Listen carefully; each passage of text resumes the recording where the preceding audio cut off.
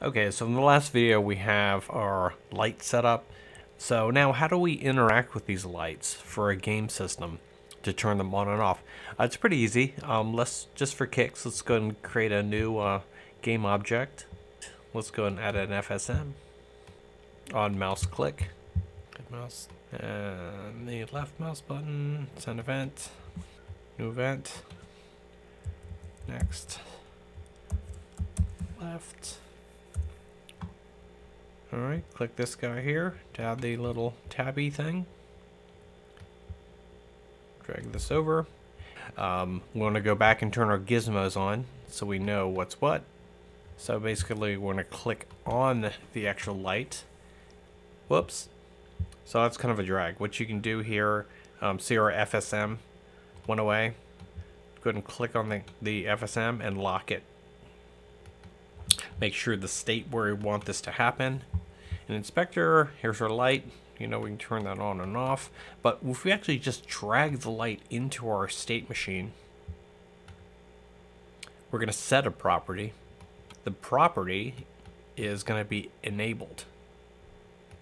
And the little checkbox is yes or no. So we're going to check it as yes. We can copy and paste these whole chunks.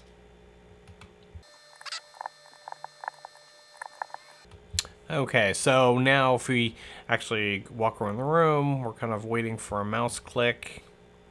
And there. Those are all our lights. Whoa, I missed a ton of them. Anyway, you get the idea. So what else can we do with this? Run around. I should actually change my mouse to lock on this too. So mouse on, our Boolean test works fine. Okay, so that's the simple check. And let's do one other example here. Let's put, like if I go look at the windows too closely, they start flashing blood red or something like that. Okay, so you have full control over all these properties. Like if you did a box collider, you can just drag that light object that you selected, drag it in here and do set instead of enable disable. You can do set color and set it to whatever you want. So basically we have now, based on what we learned today, is okay, cool. Those two lights are on, or that one light over the fridge is on, but if you click it, just those lights turn on, any combination, or you could do random. And then if you hit a box collider like I have over on this chair, the second you hit that guy, we trigger those red lights with a flash in between like I had in the FSM. So you can pretty much do anything you want.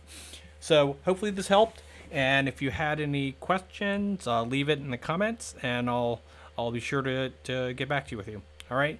Have a great day. Bye.